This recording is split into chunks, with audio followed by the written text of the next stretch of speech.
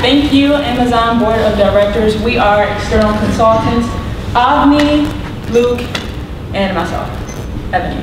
So remember the questions that we were considering and the last time that we spoke. So first, has Amazon gone too far in its approach to incentive shopping? And two, does it have an ethical responsibility to potential communities during the process? Now in short, the answer is yes. Yet, we will discuss and provide a solution to the ethical dilemma of duty, giving the community stakeholders, and this relationship of asymmetry power. So let's look at asymmetry power amongst Amazon and the cities that are running for the second location of the headquarters. So Amazon is more heavily able to influence the decision-making process. It's able to offer incentives as though infrastructure, jobs, growth, money. Cities are able to offer incentives as though land, people, talent. What does this mean? This means that wherever Amazon decides to go is going to totally change the environment. This is a big deal. This is why we have cities as though Raleigh, North Carolina, offering incentive packages of $50 million, compared to places as though Montgomery County, Maryland, offering incentive packages of $8.5 billion. And that's only after changing its laws. Before, it was $5 billion. Cities know the impact that Amazon has if deciding to go to their community. This is causing competition.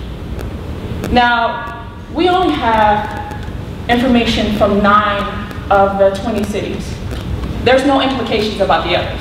So if you have places as though Montgomery County, Maryland, able to increase their incentive package, who's to say that other cities will not? Consider the position of power that you're in. Amazon is massive. 25% of the total US population are Amazon customers. That's 1 out of every 4 US adults. That means that Amazon is bigger, more well-known than Boston. It's well-known nationwide. It has a name, it has influence. Also, it provides 50,000 jobs. So what is that saying? That's saying that not only are you making change, but you are that change. So if you do not decide to act now, there are negative implications to follow. And I'm gonna let Luke take over and talk about the ethical implications. Thank you, Ebony.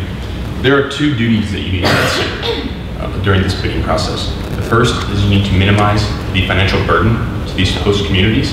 And the second is you need to consider every stakeholder within the process, not just the governmental agencies alone. Currently, your strategy is to be hands-off of the process, and this essentially is driving up the incentive packages that you're receiving. As Ebony mentioned, we're up to $8.5 billion. And there's only 9 that have released their financials. This will continue to grow exponentially unless there is some type of timeline constructed or a process to establish what the criteria really is within this process. Right now, you're using your power for a short-term benefit of this economic package. However, this cash straps these communities and doesn't allow for financial success moving forward. This is not optimal for Amazon in any case of the scenario. We saw this with your display in Seattle. To create true long-term partnerships, we need to have a financially successful community. And that starts with establishing a set of true criteria that these communities know how to move on from this. I'll move on to the second point, which is include every stakeholder within this community. These communities are so blindsided by the numbers that you are providing, which are 50,000 jobs, $5 billion in incentive packages that will help to build infrastructure. They see this as growth, and that is great for the community. It really is. This will provide revenue streams and jobs for their communities. However, every stakeholder is not being considered. The stakeholders can be citizens, non-governmental agencies, and even your own employees.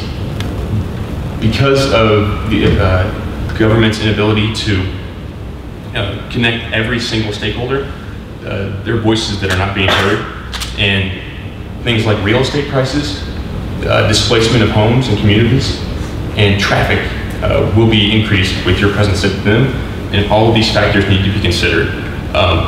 Please do not sacrifice short-term success with long-term financial partnerships. And to discuss the guidelines and steps to move forward, I hand the floor to Abby. Thank you.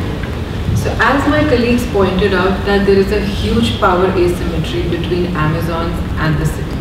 And hence, this is the ethical duty of Amazon to address that power asymmetry and be sensitive to it. As we have seen that this has become an unhealthy competitive bidding. And in that bidding process, the government, Amazon, everyone has abandoned their duties towards the stakeholders, towards various stakeholders, existing citizens, existing businesses, non-profits, employees, potential citizens, non-profit organizations, all are being abandoned in this competitive unhealthy bidding. And to ensure that this need is taken care, this urgent need is taken care, we recommended you a twofold solution. One, a process and how you as an Amazon can be active in that process of incentive shopping.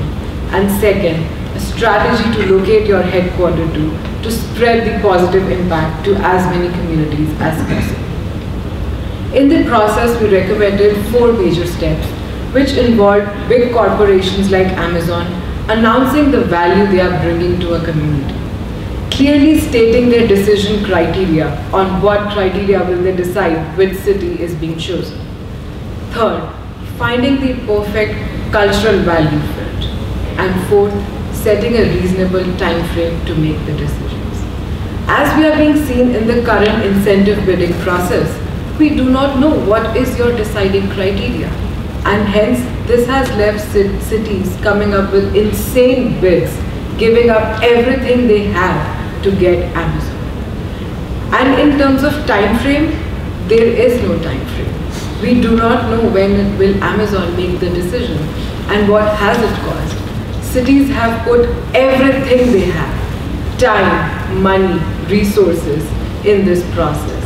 And it has been taken away from those citizens who are living in those communities. The money and time which should have been used for the development of schools, education resources, infrastructure is all gone to lure Amazon. And what will happen to those potential communities if Amazon does not choose them? They don't have a plan B. What will happen to them? Hence, this process is required to address this need and ensure that every stakeholder is taken care of. Second, we recommended you a strategy to relocate your headquarters. We recommended that instead of choosing one city and giving everything to that, you choose multiple cities and locate smaller offices there. Why did we recommend you this strategy? Because we do not want you to have another Seattle. Look what happened in Seattle. The infrastructure burden, the insane amount of living prices has left people disappointed, frustrated. We do not want another Seattle for you. We do not want communities to resist Amazon coming here. We want you to positively and significantly impact multiple communities. Utilize their specialized offerings, their specialized talents, and have your offices there. We recommend this entire strategy because we feel that this is the prime opportunity for Amazon to use their power, to use their influence, to be ethical, to be socially responsible, and spread that positive impact to as many communities as possible. Because the power of Amazon gives it the responsibility to take care of communities and help them grow. Thank you.